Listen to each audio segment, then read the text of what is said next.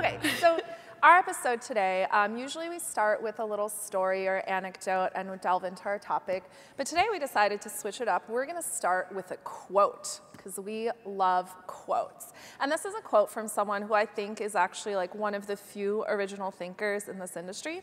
Her name's Elaine Wu. One of the few original thinkers. Yeah, girl. Shots fired at the industry. Gosh. It was mostly directed at you.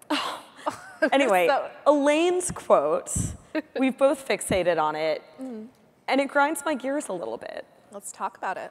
Do you want to read it? So yeah, Elaine says, financial institutions make people feel safe by hiding risk behind layers of complexity.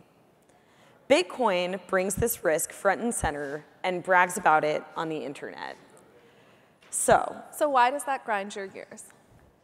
There is a deep irony there. And to be fair to Elaine, I think that this might have been true at the time that she wrote it. I'm not exactly sure what year she wrote it in. But if we go back to 2011, 2012, 2013, some of the earlier days of Bitcoin, I think that there might have been truth in this, that in fact Bitcoin was bringing all of the risk inherent in the financial system front and center and bragging about it on the internet. But if we look at the industry around Bitcoin today, I would argue that there is just as much financial complexity, if not more, than exists in the banking system that we know and hate of the legacy. We just lie about it more. Right? We lie to ourselves. So this is what we're going to talk about today, is banking Bitcoin. Are we just building the same shit in a different way? So, okay, before we dive into this, though, let's just address the question, what the hell even is a bank? Yeah. I know it's something that I need a banking license for. I need to go through all of this regulatory process. If someone asked you to explain a bank, do you think you could explain it? What is a bank?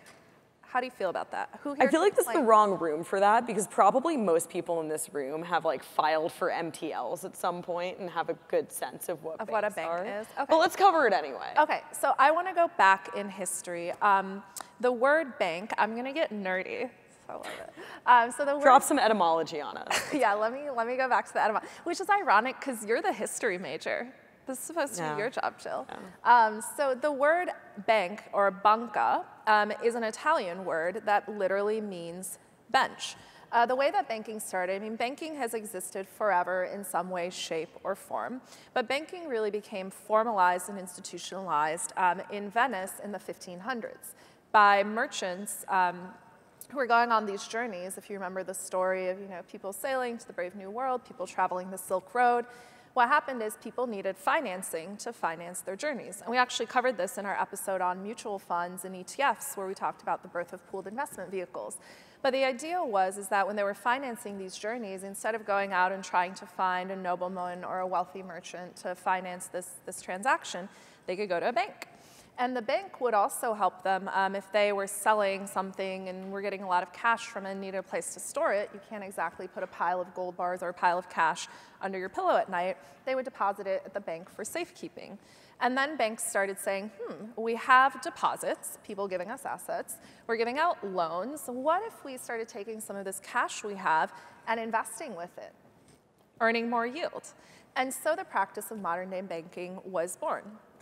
Today, banks do a lot of different things, but I don't think people really appreciate how big banking is. And what a brilliant business model that is. You make so much fucking money. You give me money, I give it to other people, and I somehow make money off of that. Right? Like, that is a brilliant arbitrage that we take for granted today, that was stumbled upon. I mean, it goes back farther, of course, than Venice, way farther, but that was really the origin, as you say, of modern banking. So banking, by the way, it started with deposits and loans. And if you think about deposits, deposits are an asset on a bank balance sheet. If you go to the bank and you give the bank $100, that's $100 of assets that they have, but they also have a liability because at some point you're going to come back and get your $100. The way banks work at their core is they take in deposits from people like you and me, or large institutions, and then they lend out money. Now, when they lend out money, they charge people to borrow money. And say they charge you 5% to borrow $100. Your $100 is being loaned out. The bank gets $5 on that 100 every year, and they're going to pay you $1, and they're going to pocket the 4. That's the model at its core. And so what I think is really interesting is banking actually comprises 12% of the global economy. So fully 12% of all economic activity across the world is just people passing money around. So, okay, let's start to unpack this a little bit, though, because we're witnessing right now a phenomenon in which everybody wants to be a bank. And I'm not just talking about in Bitcoin, everyone wants to be their own bank. I'm talking about in the wider world outside of crypto. Everyone wants to be a bank. We see startups moving into this area. We see big sort of no longer startups moving into this area, the likes of Apple issuing their credit card, partnering with Goldman Sachs and Marcus. We see Facebook, of course, exploring all kinds of other payment options that they can get into, not just Libra, but even outside of that. Yep. Uber is a bank in a lot of ways. They finance a whole financial industry has sprung up around Uber and drivers and vehicles.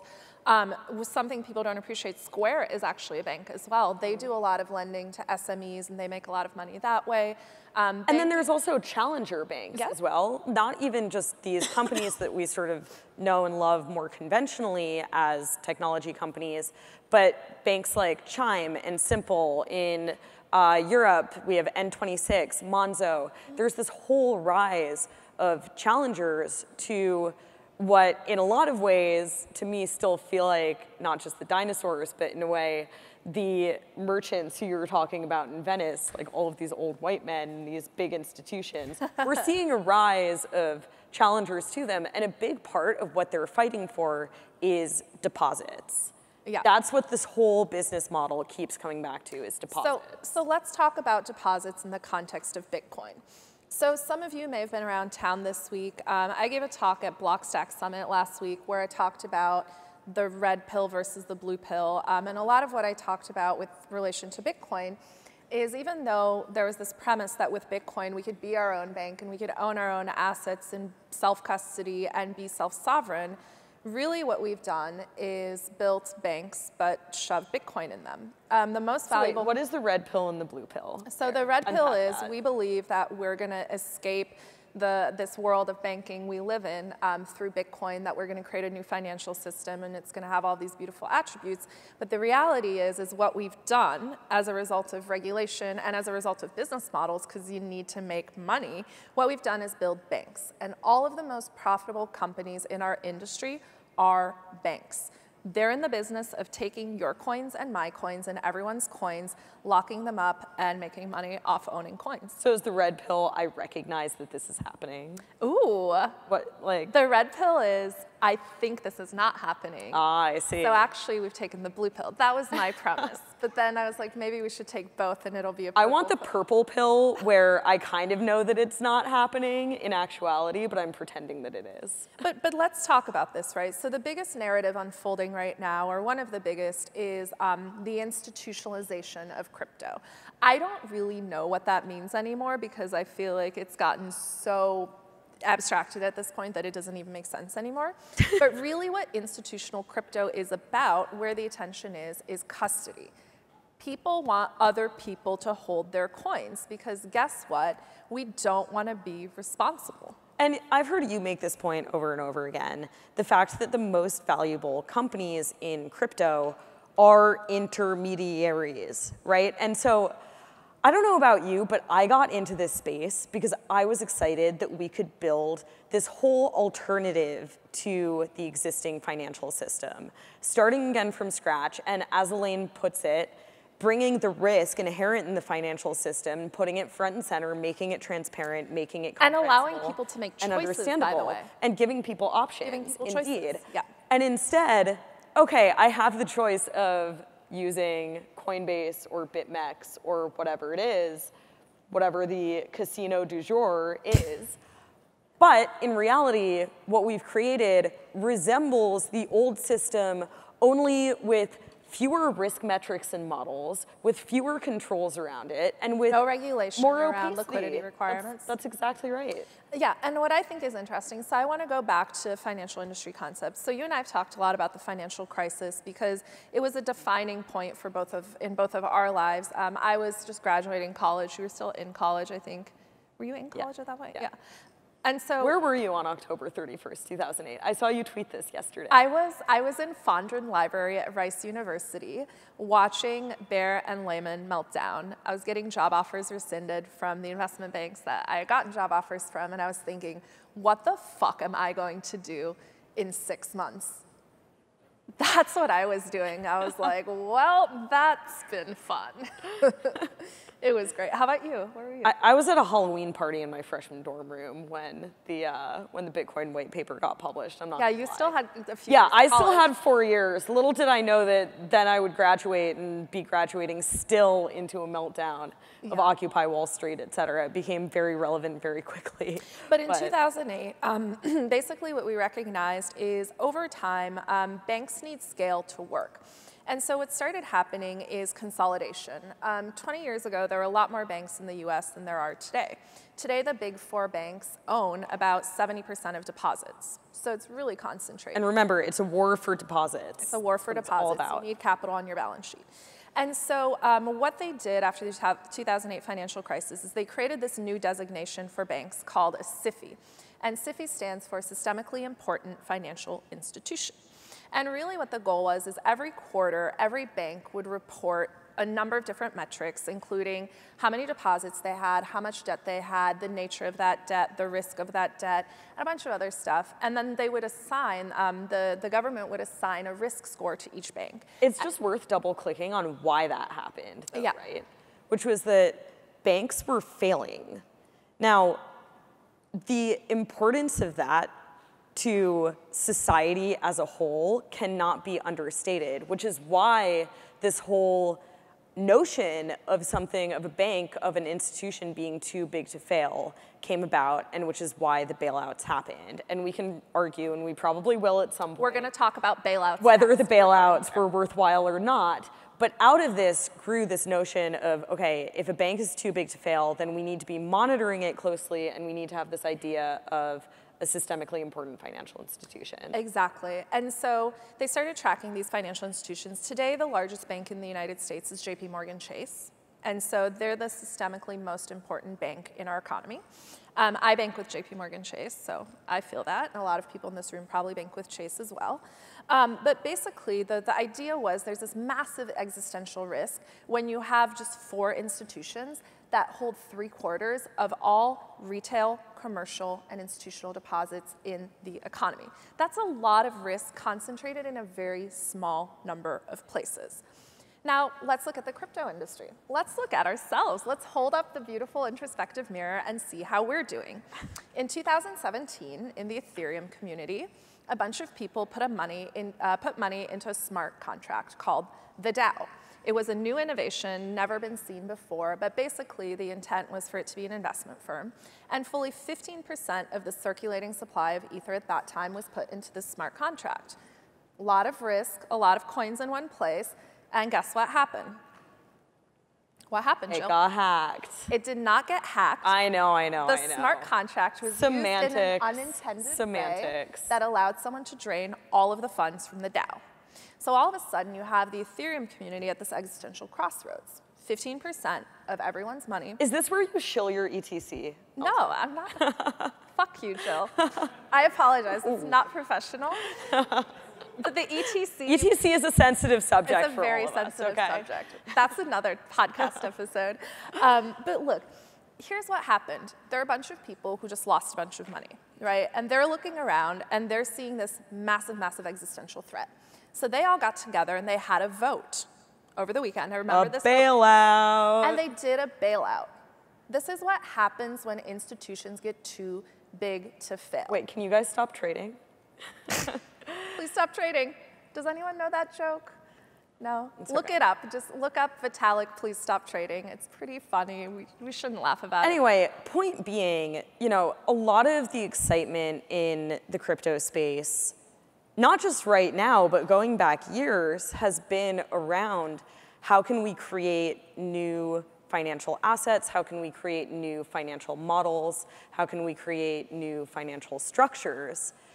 And it's just important that we don't start to kid ourselves into believing that these financial structures that we're creating are any less risky or even any more transparent than what existed prior. And this goes not just for exchanges that are the custodians of whatever percentage, majority, vast majority. Fully 20% of coins are in custody today, according to my count.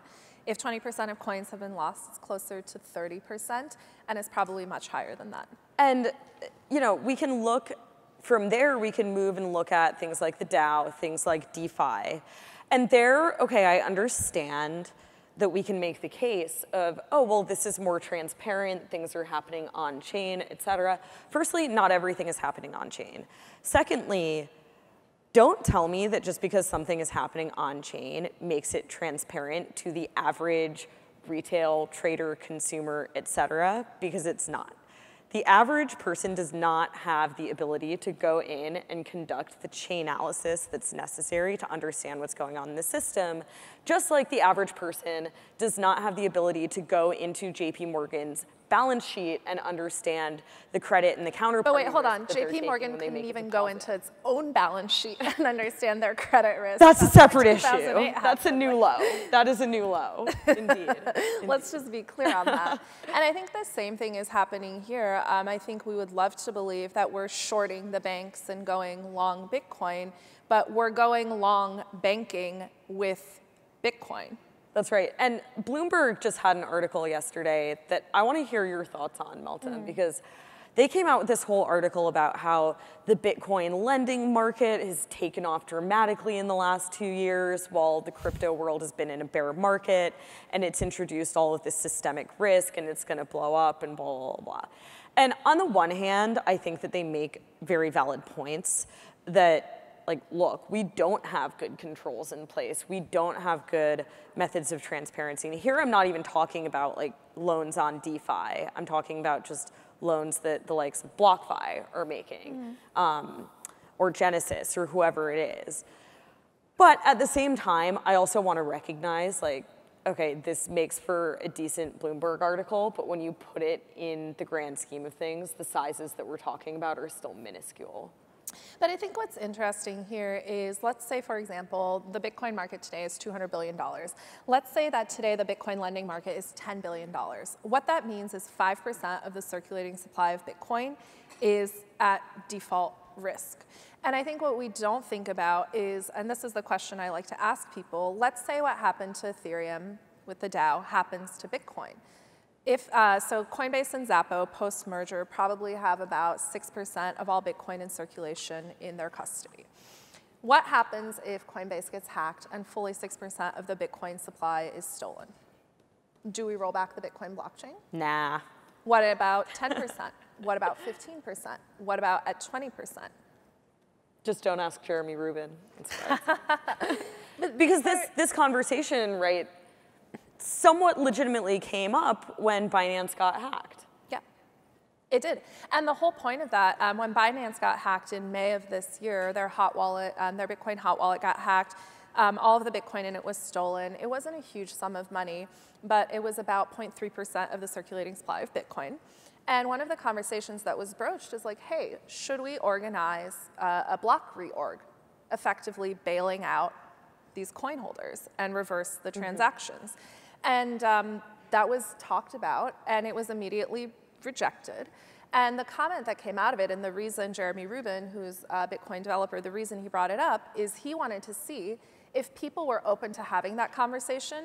It was a great experiment. Yeah, he was going to leave Bitcoin. He was like, if this is a conversation we're willing to entertain as a community, then I don't need to be part of this community. Yeah, it's a great way to stress test it. So what do we do from here, Jill? What do we do? So we wanted to short the bankers. Instead, we've all become bankers. Many of you in this room are probably Bitcoin bankers. You may not wear a suit, but I see a lot of sneakers and nice. I haven't seen a lot of Patagucci here. Yeah, no, Patagonia is out, Arc'teryx is in. If Arc'teryx wants to sponsor our podcast, by the way, totally down. Shill it, Jill, shill it. CBD cocktails, Arc'teryx vests. What else? You know my style. Yeah, no, I mean, to me, it's not all doom and gloom. I think that there is a lot of exciting stuff that's coming out, products that are being rolled out, new protocols that are being rolled out, stuff in the DeFi world, et cetera. that are putting the emphasis on enabling individuals to act as their own custodians. To me, a lot of this conversation, though, is a more existential question of just, do people actually want to be their own banks? And in what contexts do they? Because as it turns out, most of the people in crypto are totally comfortable putting their assets in what are basically banks. Yeah, let's ask this question. Who here actually wants to be their own bank? And we're not keeping score. Who here is absolutely uninterested in being their own bank and is perfectly happy to let someone else bank them? I see some hands. It's fine. I'm taking down your names. No, you're not going to be let in next year. This is a safe space. It's a safe space. We're all friends here. But I think that's a really important question. I think the better question is, for the people who don't want to be their own bank, how do we convince you that you should be your own bank? That's right. And what will it take?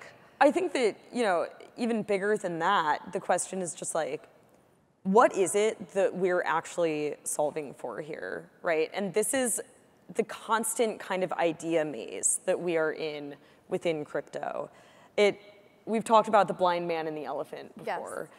You know, this is a classic case of everyone sort of looks at this and sees their own dream of this trustless, decentralized, transparent future of what the financial industry could be or could have been. But Jill, I want to get rich, so let me build my bank so I can be the next Rockefeller. Exactly. We all just want to be the new masters of the universe. That's right. I'm actually working on a blog post called The New Aristocrats that's about this exactly.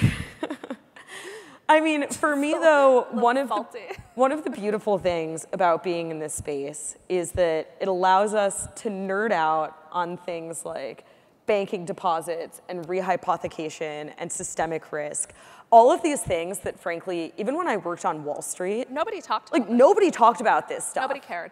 Nobody cared. In fact, it was the unsexy thing to talk about. If you were talking about it, you weren't enough of a BSD, you weren't enough of a master of the universe. Yeah. You were a loser. Yeah. You were in middle office.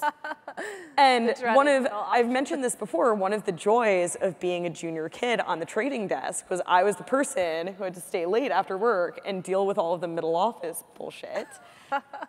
But through doing that, I came to have this understanding of how messed up the existing financial system is. And so I think, you know, maybe a note to end on here is thinking about, okay, it's been 11 years since the white paper was launched. You and I have talked a lot about the context in which Satoshi launched Bitcoin. Yeah. And it's no coincidence that it was the first time in decades that people were really scrutinizing the financial system. And I think that it's just important. I think maybe the takeaway of this little gear grinding that we've been doing is that we need to be not only scrutinizing the old school financial system, but also bring that scrutiny to the new one that we're building. And what I'll just end with is I think it's very difficult to change what we do when everything we do is defined by everything that's come before, but we have to try harder. I am unwilling to settle. I am unwilling to compromise. And I think we have to continually ask ourselves, why are we doing this? Because if it's just to create a new asset that we're going to treat just like every other asset, then we should give up now. And that's it. Thanks. But don't give up. With us. Thank you for putting up with us.